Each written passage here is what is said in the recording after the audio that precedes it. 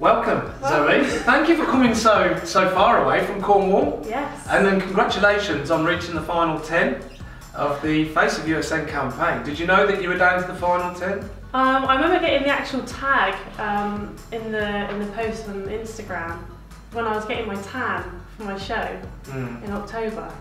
And I was like, oh my god, there's so much going on right now, this is crazy. Like screenshotted to all everyone I knew. Tell me a bit about yourself from the beginning. So, what, from the beginning? Yeah, from the beginning, growing up. Let's start from growing up school. What inspired you? Let's keep So I grew up, I was always into some sort of fitness. Started off as long distance running. I took a lot of inspiration from Kelly Holmes. Yeah. Loved her. She even come to my school and did like a speech. I was just like mesmerised by her. And then as I reached around 16, I think I went to a bit of athletics. As my body was developing, my body was changing. So long distance running was like, I just wasn't able to do it anymore. Went into athletics. Then went into team sports, went into football. I enjoyed it, but I couldn't quite get the same sort of buzz from it as like an individual sport. And it was around 2012 when I first started getting more serious about the gym. And I was diagnosed with ulcerative colitis, a form of inflammatory bowel disease. Okay. I'd suffered with it for quite a while, but as a typical teenager, I didn't really talk about it.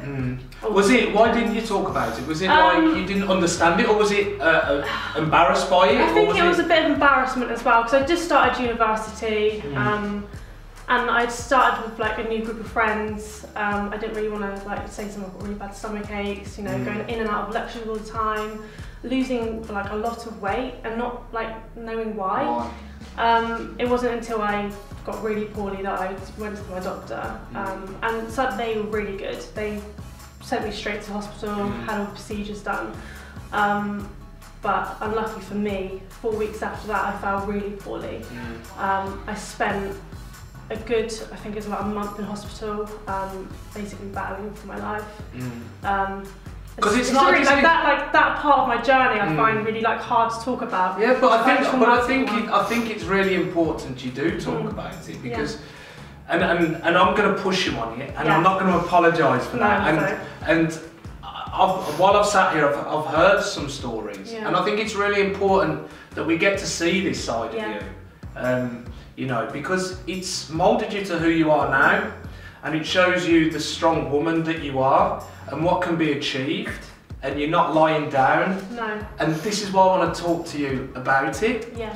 So I mean, when you were going through that, what were you thinking? Were you thinking, right, I can't carry on, or was it, I don't know how I'm going to carry on? What type of thing? So many thoughts are going through my head, and I just remember because I never met anyone with Crohn's or colitis before. I never knew what like the illness would even entail. And I don't think many people do, right? No one speaks about it. So when they said basically like, you know, it's getting really severe inside now, we're going to have to think about an operation. And I thought, okay, it's just an operation, remove part of my large intestine and I'll be okay. And then they introduced me to some stoma nurses, and that's who deal with like the ostomy bags and the appliance that I wear. And I looked at it and was just like, instantly from the leaflets that I saw and the colour of it, I was like, that's for old people. Because all the leaflets were just like quite older people, no young people. That's interesting, right? That must have scared you as well. It really, like I turned to my mum. My mum was very like she's very emotional like me, but she like switched into some sort of like superwoman that day. And was just so she's your greatest inspiration, I'd imagine. That day she just literally was like my rock, because I didn't know what I was going to do. And luckily for me, I managed to get out of hospital without an ostomy that time. And it made me more determined to go back to the gym and just use it as my sort of outlook, use it as my sort of therapy. It was my place to go to every single day, my own little bubble. And I just, every time that I had a setback with my illness, I would never let it pull me down. I would use that fuel as my drive and my motivation throughout the 2 years before my surgery. It was tough. really tough. It was a real challenge. And I can sit here all day and say I wish I'd done it sooner, but I think I needed that journey before the surgery to really appreciate. And everything's in hindsight, right? And I think it's very dangerous to look back and say, I should have. You can't change that, you know. Yeah. So you never look back. I don't think I would be the same person as I am right now if I had the surgery when I first had that sort of, that scare, that, you know, you're going to have the surgery, because it was a very tough time to come out of for me mentally. And do you share that story through your social media? Do you go down that route? Yeah, I did a little documentary called The Inside Out. I don't know if you've watched it. It's on my YouTube I've heard channel. of it, but I haven't watched it, and I'll make sure that I search for it now. It's just explaining my journey, showing awareness about the illness. And do you feel really passionate about that? Is that how you want to? I want to show it in doing what I do, to show people that the impossible is possible through, if you have self-belief and you have that determination, you can achieve anything you want to. So can I be personal with some of the questions, because I really want to understand what you actually go through. I mean, you talk about the operations and things. Do you still, do you have to carry a background with you, or still there? So what does it, when you compete, and it's really, sorry, I just want you to this. When you compete, how do you deal with that when you compete? Going on stage, it was so frightening the first time. It was, I don't know.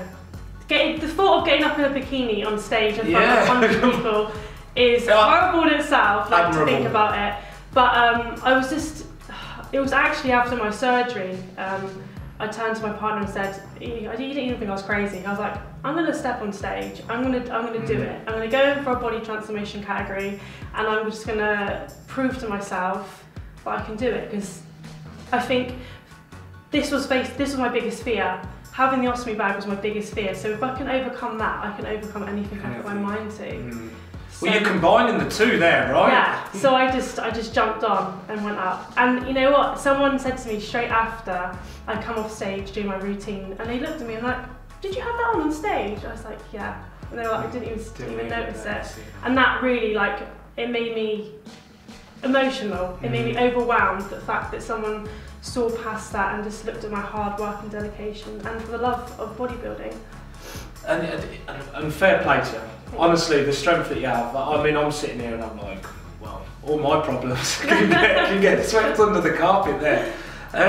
So let's go back to the nutrition. We have to link it to USN. I mean, how does your body deal with the sports nutrition side of things? Fine. Is it useful? Issues? Yeah. I find if I eat a lot of meat, I do get a little bit bummed up and I'm a little bit sore, so I use whey protein. Whey protein. Do you creatine supplement? Are you allowed? I don't actually. Creatine gives me headaches sometimes. Okay. BCAAs, definitely use BCAAs, glutamine. And what products do you use for that? Do you use our products? I use your BCAAs, Power Punch. Do you the Power Punch? The watermelon one. Good, yeah, it's the best one. Although you need to try the black, it's raspberry, the blue raspberry. Sure, I think I'm just stuck really good. Yeah, no, the blue raspberry. When you like, I was watermelon, blue raspberry all day long. We need to get hold of that. Okay. We need to get a sample of that if we can. You're always afraid of like having some massive thing through come to the door, like, oh, I don't know if I like that or not, like some crazy ass flavour. Do you use our whey protein as well, or is it someone else's you use? I don't at the moment, no. I use that because I work with someone that does You're getting it cheap? Yeah. Right, okay, that's fine. We'll sort that out as well. You know, it's sorry, I'm throwing lots of stuff now. Better cut that one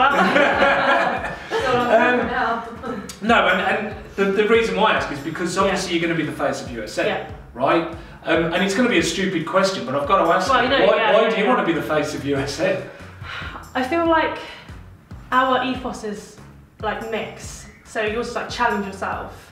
And ever since I felt ill. It's all you've ever done, right? Yeah, all I ever do is challenge myself, and I want to show people that with self-belief and, you know, as cliche as it sounds, but you can do everything you want to do in life. Well, you've proven it.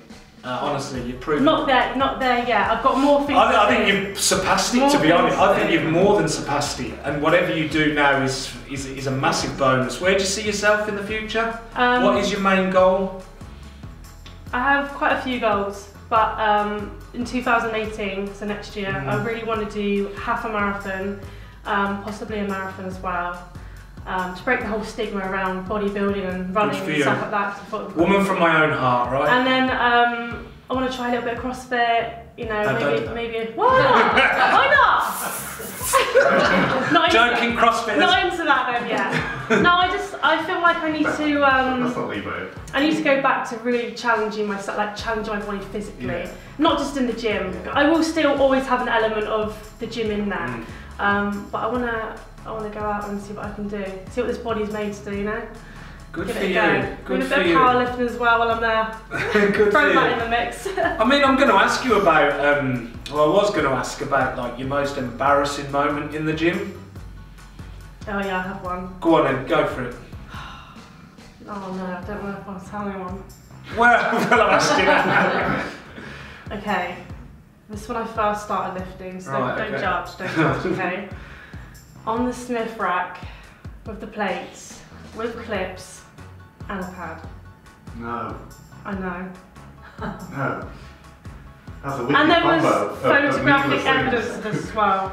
Really? I don't know why I put clips on it. It's not going anywhere, but I put clips on it. I thought that was pretty embarrassing for me. Well, you could have been worse. You could have been doing bicep curls with the clips on a Smith machine, couldn't you? Yeah. You could have been. It was still quite an embarrassing moment. Yeah.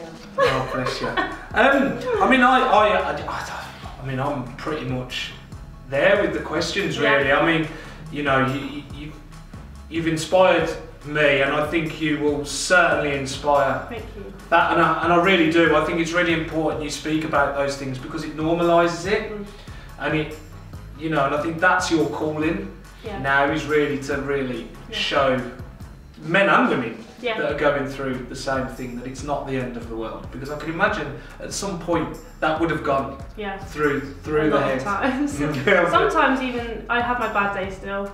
And I'm like, oh, I would look so much better without it. But I think you can be forgiven. Just still I think like you can be forgiven for having your bad days. Yeah. Honestly. I'm honest about them as well. I will share that I'm having a bad day, and because it's important. Yeah, we're all human. You know, we all have these flaws. We all have imperfections.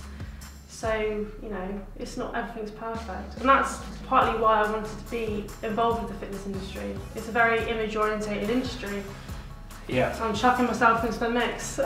Giving it a balance. You're giving it a balance, and I think it's really important you continue to do that. And honestly, thank you ever so much, Zoe, for sharing that story. I know it's been emotional, and I'm not going to apologise for that. No, it's fine. I think it's really important that we understand, and I think it's important that everybody out there understands. So thank you very much, and congratulations for getting this far, and really good luck for the rest of the competition. Well, it's over now, pretty much, isn't it? So.